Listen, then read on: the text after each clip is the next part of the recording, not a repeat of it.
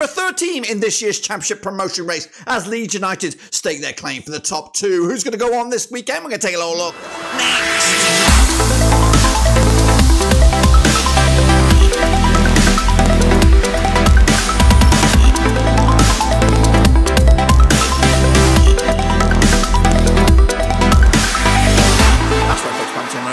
Today we're taking a look at match number 17, of course, over in this year's Championship, and we'll get to that in just one second. If you're new, where you been? Smash your subscribe button, bang up to all things Rovers related, Championship related, world football related. We're going to all here, boys, under one rooski. That's right, Leeds closing into just 8 points now to break it into the top two, and don't even rule out the likes of Southampton, as of course things get a little bit sticky at the top two. We'll get into it, all of it in a second. Of course, if you're new, again, make sure you check out the links down below on Twitter, Twitch, Facebook, all the kind of good stuff. And again, if you're new, make sure you bang the old subscribe. A whopping 78% of you are not subscribed. So anyway, let's get back into it. Of course, we'll take a little look how we all got on last time around then, shall we? Of course, it's been a bit wonky donkey with the old prediction league, but we are back in glory. Of course, let's recap the results quickly because I don't really like the top one there.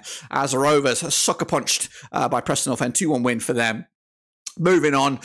Meanwhile, Sunderland 3-1 winners of Birmingham, 2-0 win for me on that one. Meanwhile, Cardiff lost at home to Norwich, 3-2 in the end. Wagner, as of recording, I'm recording us early on the 15th of November, is still in a job, I believe. Meanwhile, Coventry 2, Stoke 2 was my pick. It was a 0-0 draw in the end. Ain't too shabby. Borough 2-1, actually big win for them. 1-0 win over Leicester, one went the other way. Southampton 2-1 winners over West Brom, one with a 2-0 win as well. Watford 5-0 win over Rotherham, one with a 3-1 win. Hull City 1-0 win over Huddersfield, I went with a 3-0 win.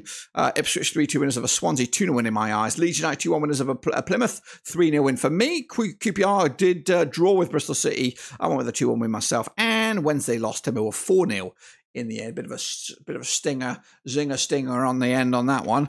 Of course, what has that done to the table? Well, let's have a little look then, shall we? Of course, on the screen right about now. Here we go. Leicester City are to the top of the table, of course, heading into this weekend's action. They remain there with Ipswich Town level on points with them at the moment. Of course, Leeds United 8 points clear, 8 points adrift. Then Southampton, Preston North End, and Sunderland are in the top 6 right now. Going down the Rotherham, QPR, and Sheffield Wednesday Rovers into 12th at that moment, of course. But anyway, let's get into the deep end and have a look at how you guys got on in the prediction league. Alrighty then, folks, here we go with the last round. Anyway, Hansworth's coming out top with the yellow cap here, the yellow jersey, coming out top with 17 points. Well done to him. That was, well, of course, the games on the 10th and the 11th of November. Summer 2018 up there with 15.5 alongside Kieran Garrity as well. Philly Rovers doing A-OK, of course, really flexing his prediction chops over the last couple of games. Chops, I just saw that one right there. Me, I don't even know where I am.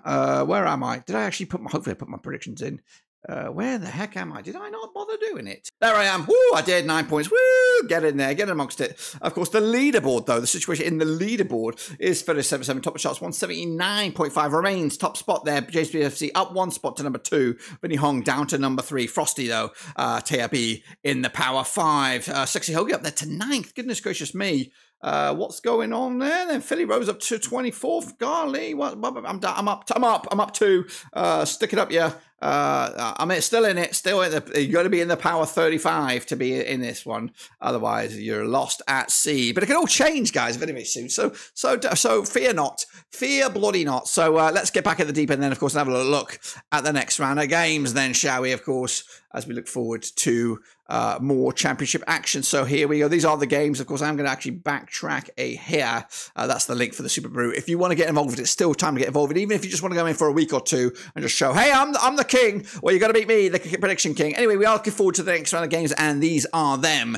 They are, of course, coming at you following on from an international break. Is this the game? Is this the match that Wayne Rooney FC gets off to an absolute Bobby Dazzler? Well, it is at St Andrews. Of course, Wayne Rooney FC up against Sheffield Wednesday. Both new managers-ish, both struggling a little bit with the climate that is the Championship. Played each other 28 times since the year 2000. We've got 13 wins for the Bromwich. We've got 9 wins for Sheffield Wednesday, and we've got 6 draws, of course. Biggest win for the Bromwich, 4-1 win. They've got 41 goals in 28 matches, 1.9 1.46 goals a game. Up against Wednesday, their biggest win, 3-0 win, scoring 32 goals in 28 matches, 1.14 goals a game. Wednesday, just a 1 win in 6. That's 1 win for the coach as well. 25% form. They are 24th in the table and 6 points on the board. Up against Birmingham, 1 win in 6. That is not Wayne Rooney's victory. In fact, he's got a record of without a win in 5, 4 defeats as well. However, this is definitely a winnable game. 18th in the table, 19 points on the board right now. Coming at you though, over at St Andrews, last time around it was a 1-0 win for Sheffield Wednesday. In fact, the home side hasn't won this game in the last 5 matches. In fact, the last time this game was a victory for the hosts was when Birmingham beat Wednesday back 3-1 win. It was back in October 2018, of course. Looking forward to the odds right here, right now. We've got Birmingham even Steens for the victory. Of course, they are the favoured here. 94 is the draw. 14-5 is your Wednesday here. Birmingham going to get the victory at long last. St Andrews, we'll see. Wayne Rooney FC picking up the victory at the right time. And of course, some good games for them coming forward. However, they got to lose the next one. That's all I can say. I'll do a trade-off. You'll let you win this one, you'll let you lose the next one. Anyway, Bristol City, again, new manager up against Middlesbrough, who are still in the mix, of course. Played to the 29 times in 1993. We've got 12 wins for Bristol City, 10 wins for Middlesbrough. We've got 7 draws, of course. Biggest win for Bristol City, 3-1 win. We've got 40 goals in those 29 matches, 1.38 goals a game. Up against Borough, 4-0 win was their biggest. 40 goals scored in those 29 matches, 1.38 goals a game. Borough, 1 defeated past 6, 75% form for them right now. Heading into this, they are, of course, 10th at the table and 24 points on the board. Up against Bristol City, 42 points on the board right now, 42% form for them right now. 2 wins of the last 6. They are 11th with 22 points at the moment. Last time around, they're over at Thrashton Gate. It was a 2-2 draw back in April 2023. In fact, it was back-to-back draws between the two sides last time around. Bristol City unbeaten against Borough over the last 3 and just 1 defeat past 5. So they do like playing Borough heading into this, but the odds right here right now, we have Middlesbrough 11-4 for the victory, 5-2 is drawn, 20-19 on is your Borough there. Borough are favoured here up against a Liam Manning Bristol City. I'm backing a 1-1 draw, point apiece. We'll see if I'm right or wrong. Meanwhile, Millwall, again, new manager up against Coventry, who are in a bit of shit right now. Played each other 25 times since 2001. We've got 12 wins for Millwall, 9 wins for Coventry, 4 draws, of course. Biggest win for Millwall, 3-0 win. They got 33 goals in those 25 matches, 1.32 goals a game. Up against Coventry, 6-1 win, their biggest, 35 goals scored in 25 matches, 1.40 goals a game. Coventry without a win in 6 now, 20th in the table and 16 points on the board. Up against Millwall, big win for them. They're up to 15th in the table with 20 points, 42% form for them right now, with Joe Edwards kicking ass and taking names. Last time around, though, at the Den, it was a 3-2 win for Millwall back in August 2022. Of course, Millwall, 4-0 winners on Wednesday last time around. Coventry, 0-0 draw with Stoke. The odds right here right now, we have Millwall 13-8 for the victory, 11-5 is the draw, 7-4 is your away win. That's Coventry. It's quite tight, but I think Millwall should nick this one, right? 2-1 win at home. Joe Edwards puts bloody Robbins under a bit of pressure.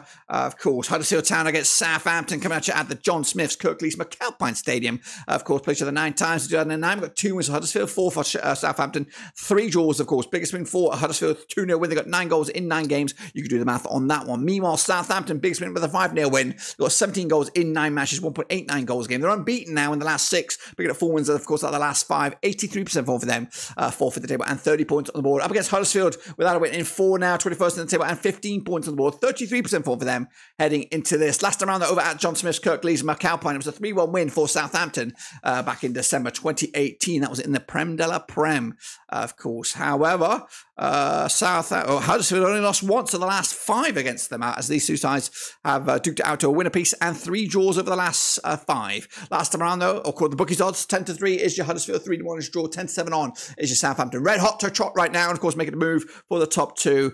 3-0 win for me. Job done. Piece of piss. On to the next one, you say. Meanwhile, Leicester City against Watford, probably one of the games of the day heading into this one over at the King Power. Played each other 39 times since 1993. We've got 21 wins for Leicester, 10 wins for Watford, 8 draws, of course. Biggest win for Leicester, 5-1 win. They got 78 goals in those 39 matches, 2 goals a game on average. Up against Watford, 3-1 win. Their biggest, 48 goals scored in 39 matches, 1.23 goals a game. Watford under Valérien Ismaël, unbeaten in the last 6 now, 75% form for them right now. 13th at the table and 21 points on the board. Up against Leicester, back-to-back defeats right now. Say it quietly, 67% form for them right now. Top of the table with 39 points, of course. Last time around, though, over at Leicester was a 4-1 win for Leicester back in January 2022. That was in the FA Cup 3rd round. Last time played each other, though, in the league at home at Leicester was a 4-2 win for Leicester, who've won 3 on the bounce against Watford, scoring what we're looking at here, 13 goals of the last 3 combined. Wow, they like playing them.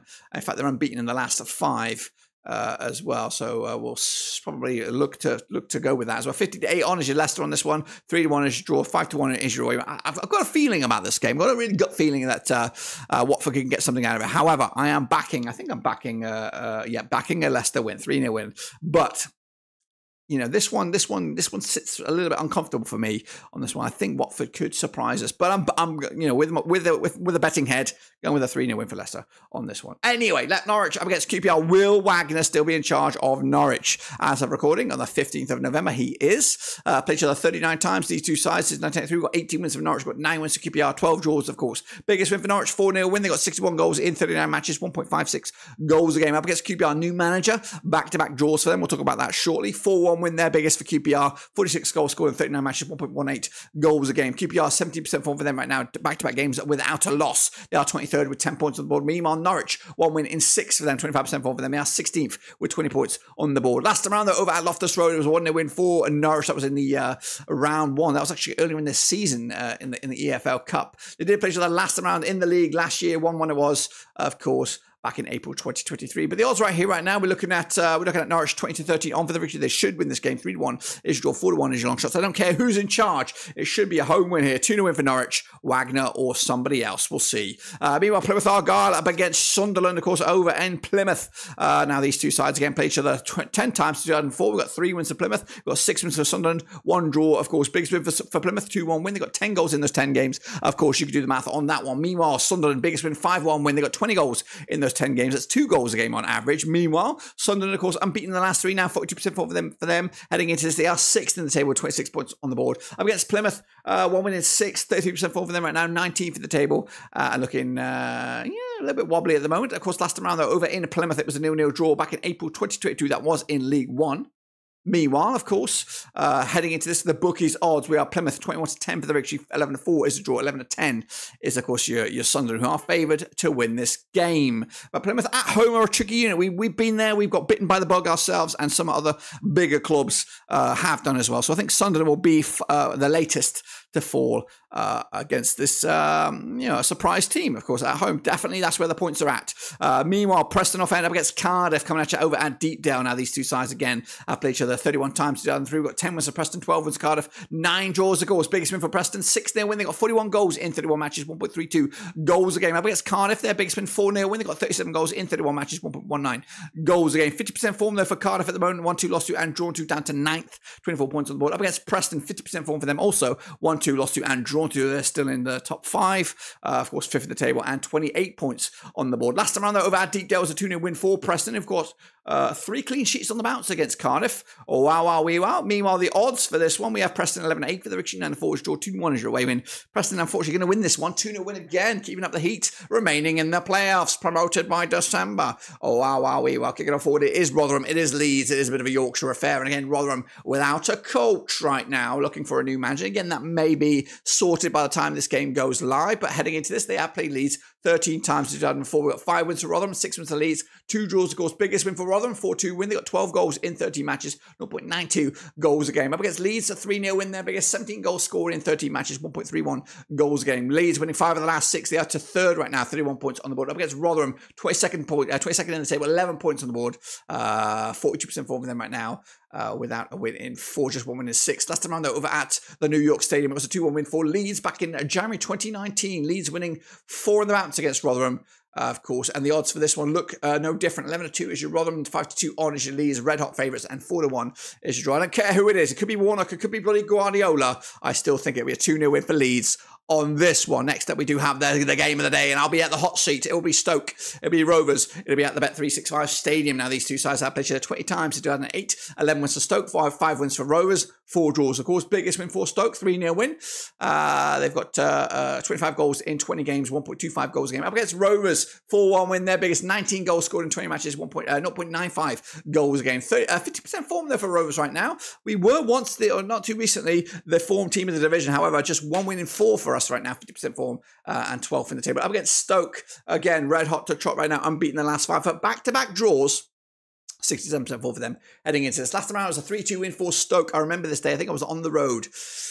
I don't know where I was driving. I think I was driving from PA to Georgia. 10th of March it was, 3-2 win, Golf Fest in the end. Stoke winning 3 in the bounce against Rovers. Rovers, yeah, not great against Stoke in recent times. We need to change that. We need to change that starting now. 6-5 is your Stoke, 12-5 is draw, 11-5 is your Rovers. Rovers have not drawn in a long time. I'm going to go with a 1-1 draw here, point apiece, and I'll take it right here, right now, if offered. Meanwhile, we go Swansea, we go Hull City, we go to Wales on this one. Now, these two sides have played each other 22 times, 2003. We've got 6 wins for Swansea, 10 wins for Hull. They've got 6 draws, of course. Biggest win for Swansea, 3-0 win. They got 29 goals in those 22 matches, 1.32 goals a game. Up against Hull, biggest win, 2-0 win. They got 33 goals in 22 matches, 1.50 goals a game. Hull winning 3 on the last 4, 58% form for them right now, up to 8th, 26 points on the board, looking good for them right now. Swansea, 17th for the moment, just 1 win in 5, of course. 17th for the table, 19 points, 42% form for them right now. Of course, that 1 win was against Rovers, of course. Last time around, though, over in Wales, it was a 3-0 win for Swansea back in September 2022. But the odds right here, right now, we got Swansea 6-4 for the victory, 11-5 is the draw.